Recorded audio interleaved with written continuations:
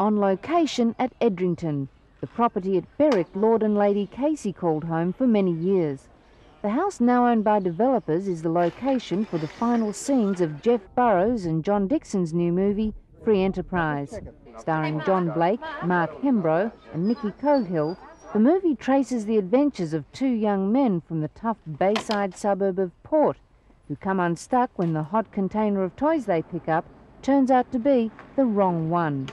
And whatever's in that container makes another group of people quite homicidal about its return. The chase leads through Toorak to the 60th floor of office blocks, to Mr Big himself, to Mr Big's country retreat, which is here, where the final climax of the picture takes place.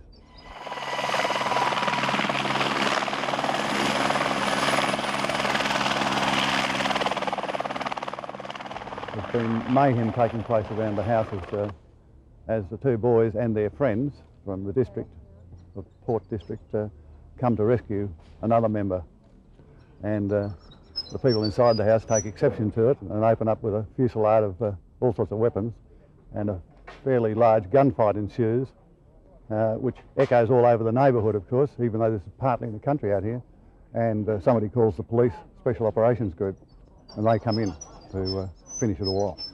John Dixon believes, as far as Australian movies go, this one is different. It doesn't reveal any deep social problems or our purpose on Earth. It's a thriller, in the thriller genre of action-adventure, and a little bit tongue-in-cheek about society in general.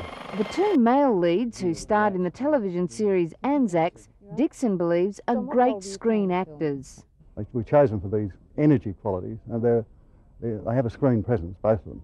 I play a guy called Dave Williams, who is an ex-race car driver who runs a motor mechanics business in cohorts with this young rock and roller, and that is a front for their activities which take them a little bit outside the law. And these two guys get involved through a comedy of errors in corporate crime and political and bureaucratic corruption and intrigue, and ends up in a big climactic shootout here. So where do you fit into all that, Mark? Oh, I'm just a dreamer who believes in free enterprise, I suppose. Both John and Mark see this year as a turning point in their careers. We were working on a show that was being made well. We had the opportunity to play the roles in it. And also we're working on this picture with Jeff and John, who They're a great production team, very personalised with their cast and the scripts they're dealing with, and they spend the money and time to make a quality product. Free Enterprise, which has a budget of over $6 million, is being promoted as an action thriller comedy set in that least explored landscape, the great Australian city. The cast reads like a who's who of Australian film and television actors, and if the Burrows-Dixon partnership's track record indicates anything, Free Enterprise is likely to be a box office success.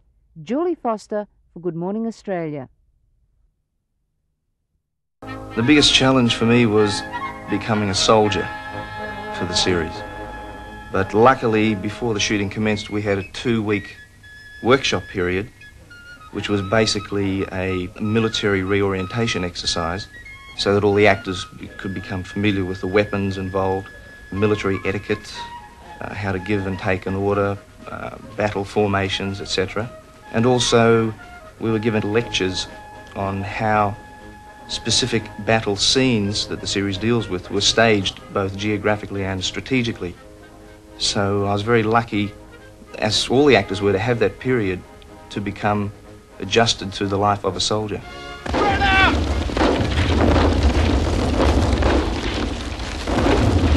Keep the line!